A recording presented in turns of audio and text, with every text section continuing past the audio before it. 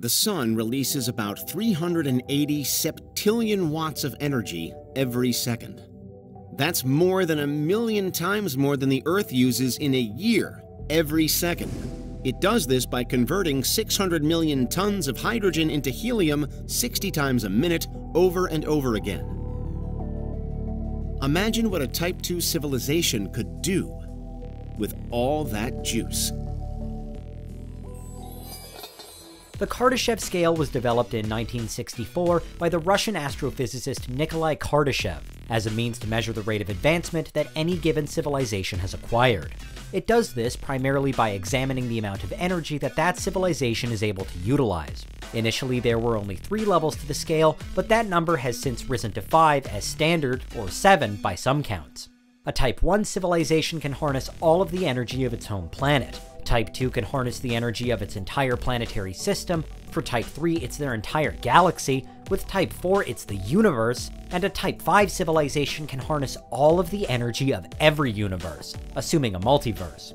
For extended versions, there's also Type 6, which basically has godlike capabilities, and Type 0 at the other end, which hasn't yet mastered even its own planet. According to most estimations, humanity currently ranks at a modest 0.7 on the Kardashev scale. If humanity were to accomplish a Type 2 level of advancement, they would first have to have all the capabilities of a Type 1. This means that we would have full control over our home planet, Earth. We'd be producing enough energy from wind, thermal, hydro, and every other renewable energy solution available, to the point that we wouldn't need fossil fuels anymore. We'd also be able to fully utilize all of the solar energy that currently reaches our planet from the sun. It'd be more than just harvesting power sources, though. A Type 1 society would have complete planetary control, meaning it could predict and manipulate all weather patterns, including rain, wind, and cloud coverage, as well as controlling specific natural disasters like earthquakes, volcanoes, and tsunamis. It's also expected that, by the time we reach Type 1 status, we'll have expanded into floating cities on the ocean. Estimates vary as to how long it'll take us to complete Type 1, but the physicist Michio Kaku has predicted it'll take another 100 to 200 years. The trademark of a Type 2 civilization, the one we're most interested in today, isn't that it can control its home planet, but that it can fully harness the energy from its home star. In our case, that's the sun. If humanity was a Type 2 civilization, it would be taking all of the energy the sun produces, more than 38,000 septillion watts per second, and using it all for its own needs. Quite how a civilization would go about doing this is a mystery to modern science, but there are some ideas, the most famous of which being the Dyson sphere. A Dyson sphere is a structure that somehow encircles the sun and absorbs all of the energy released by it. That energy is then somehow stored with maximum efficiency, before being transferred elsewhere for use, again with maximum efficiency. At this stage, humanity will most likely have spread out all across the solar system, so splitting the untold solar power between Earth, Mars, the asteroid belt, the moons of Jupiter, and everywhere else would be a massive undertaking.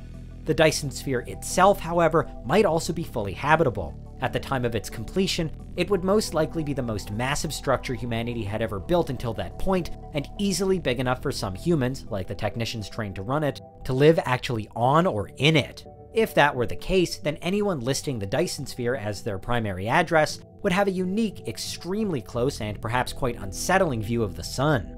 A Dyson sphere shouldn't represent a health risk to a Type 2 civilization, though. By the time humanity becomes advanced enough to build something like this, we should have worked out and sidestepped all the dangers involved, which means we'd have shielded ourselves from the otherwise intense radiation and might even be able to look at the sun up close without damaging our eyes, maybe through some solar-grade windows or specialist goggles. But why would we ever want or need such a high level of control or such an incredible amount of energy?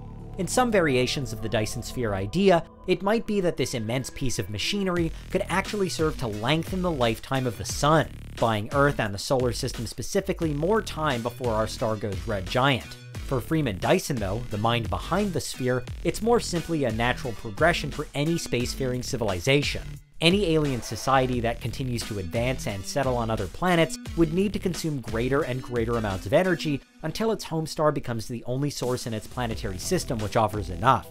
The opportunities available to a civilization at this stage, though, would be incredible to today's mind. Not only would we have spread out across the solar system, but we'd have likely mastered all of its many environments too.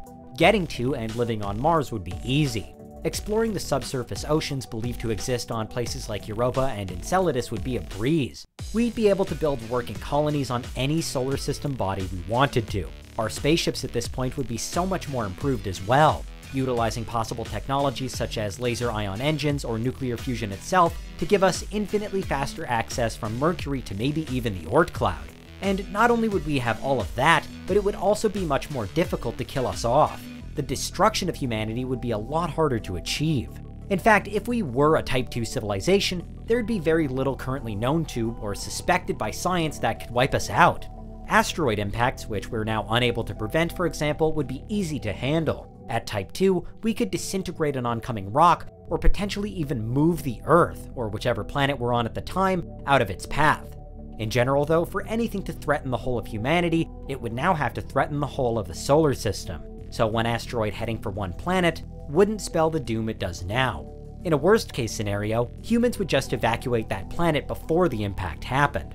We wouldn't be invincible, though. There would still be some doomsday eventualities, like the appearance of a black hole nearby or universe-wide vacuum decay, which we'd still have no hope of outrunning.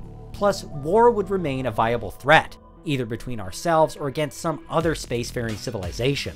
It's thought a Type 2 society would still operate governments to manage things like trade, communication, or conflicts between the various planets, moons, and asteroids in a star system. There could still be competition and rivalry between these worlds, despite them all being united by the Dyson Sphere tasked to power them. And there'd still be a potentially dangerous next frontier to aim for and work towards: interstellar travel. According to the Kardashev scale, the next move for a Type 2 civilization would be to expand into other star systems, in a bid to reach Type 3. In our case, this would mean heading for Alpha Centauri, a 3-star system that's 4.3 light-years away from us, and colonizing it in the same way as, by then, we would have already done with the next solar system. And from Alpha Centauri, it'd be on to the next star system, as humanity spreads out across the galaxy, seemingly becoming more and more indestructible as it does so. Before any of this becomes possible, however, we must first become a Type 2 civilization. As is widely reported and commented on, the current generation appears to exist at a very precarious time in human history. It holds the power to save this planet Earth or destroy it, and what we choose to do with that power will make or break our future.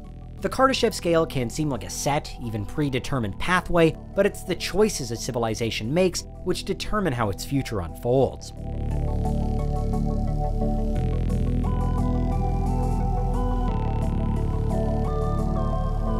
And that's what would happen if humanity were a Type 2 civilization. What do you think? Is there anything we missed? Let us know in the comments, check out these other clips from Unveiled, and make sure you subscribe and ring the bell for our latest content.